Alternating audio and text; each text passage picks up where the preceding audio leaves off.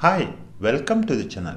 In this video, I'm going to show you how to reboot or force restart Samsung Galaxy Watch 4.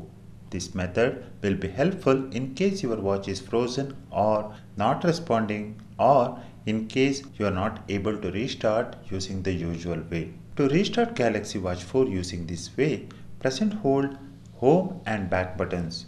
You can see these buttons right here. So let us do. Let's imagine the screen is frozen here. Now press and hold both the buttons.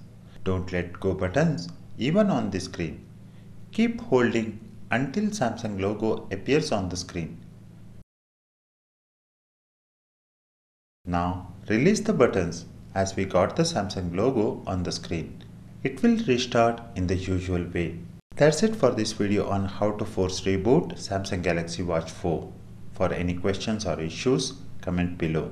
Thanks for watching this video. Please hit the like button and subscribe to the channel to get notification for new uploads.